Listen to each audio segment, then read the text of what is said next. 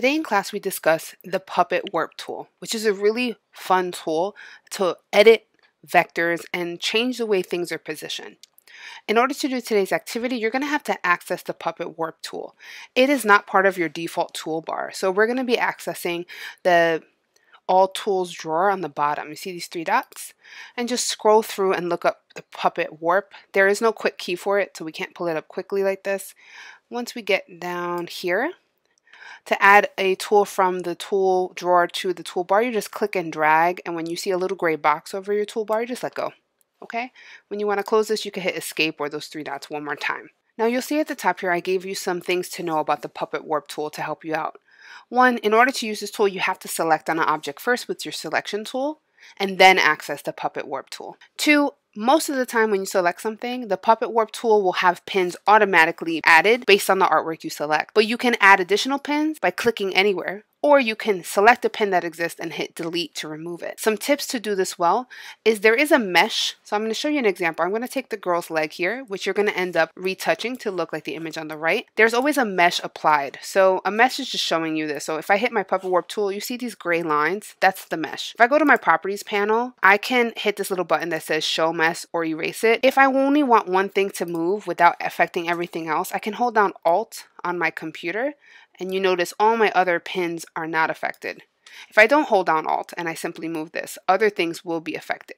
So oftentimes it's really helpful to hold down Alt while you work. Sometimes you need to move more than one pin at once. To do that, you hold Shift to select multiple pins. So I have the foot selected. I'm going to hold Shift, hold the knee, and now when I move them, both the knee and the foot will move. But if I hold Alt, only those will move and not the first part of the leg. Now, the key with this tool is some patience because it's very easy to get heavy-handed with this. So you're only going to move things very, very briefly and very slowly. So this is what you don't want to do. You don't want to select this, go to the pen tool, and then just be like, right? Because that looks crazy. What you really want to consider is look at the final image. It looks like the knee has been brought up. So let's take this knee pin and kind of move it up a little bit, right? I can also rotate things to control how far things are pulled. And I notice the foot is kind of pulled too, and I'm going to rotate the foot a little bit. Right? I'm not being really dramatic in my movements. I'm being really subtle, and I'm moving things little by little. Most of the time, this is not a one and done thing. You have to go back and forth and fiddle. Right? And you can go back and change this. Let's say you're like, I think I pulled the foot too much. I can rotate the foot a little bit more. Now in this case, all these shapes have been grouped, right? The piece of clothing that makes the legs, the foot, all of that. So they're all affected. Right? If they weren't grouped, they would react a little differently. So for each one of these, you're going to look at the image all the way on the left, and you're going to try to match it with the image on the right. For example, in this case, his body and his arms are separate on purpose. If I take his arm, select my Puppet Warp tool, and click, I have no pins there. I'm going to put 3, and then I'm going to start moving things. Now let's say I put pins I don't like. I can select on them and delete them if I feel like they're too much, and I can still undo. You're going to repeat this technique for all of these, including the cute little doggies here. You're going to see that some of them have their head tilted or pulled up or down, their tail moved. You have to be really gentle about this. I wanted to make the last one the most complicated to show you how much you can change a shape.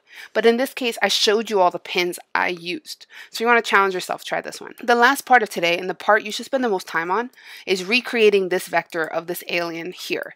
You're going to recreate the vector. I showed you the shapes I created using the shape tool, shape builder, and the fill and stroke. You can make your monster or your alien any color you'd like. But once you create it, you're going to make 3 copies. So your original and then 2 other copies right here. I would recommend grouping things before you copy them just so it's easy to move stuff over. Then you're going to use your Puppet Warp to manipulate the little tentacles or the eyes or even the mouth to create 3 versions of this alien. So you should have your original that's kind of flat and looks just like this, and then 2 other versions that look like the alien has been moved in some way. The more organic and natural, the better. If you happen to finish earlier, there's an extension built below for you to create a scene for your alien to be in. With the Puppet Warp, remember not to overclick and add too many pens, and be super patient.